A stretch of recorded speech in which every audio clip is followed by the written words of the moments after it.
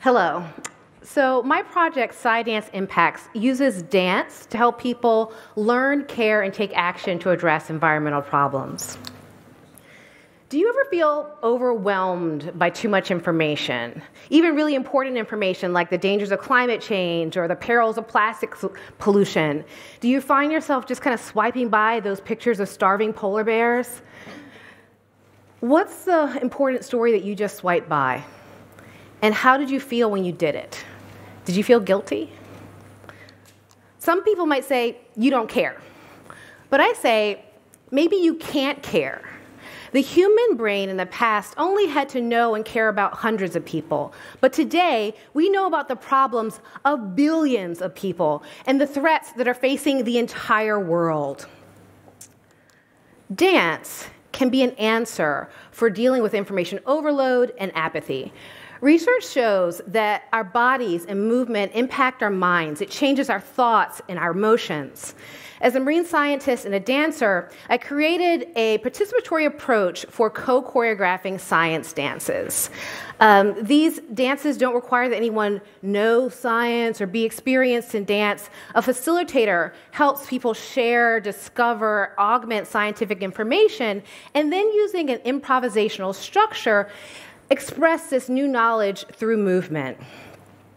We target adults because they are the people who can shape the world through voting and purchasing, and our activities take only anywhere between 10 minutes and 2 hours. I'm going to show you a really brief excerpt of a dance about turtle conservation. What you're going to see is waves bringing dead turtles to a beach, where society then takes notice, and inventors create a technology to save sea turtles from drowning in fishing nets.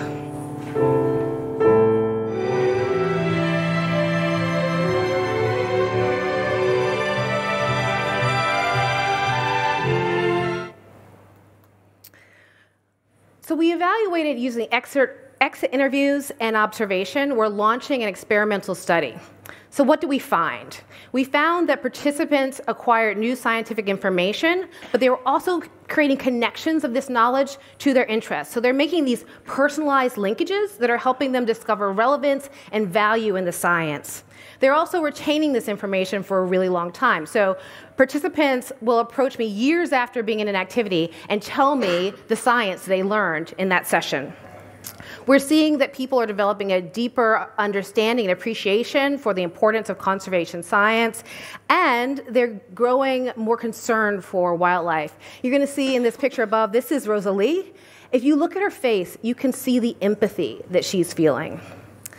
Our participants also are motivated to act. So about a third of them join us again in future activities, and they take the knowledge that they've learned and they share it with other people.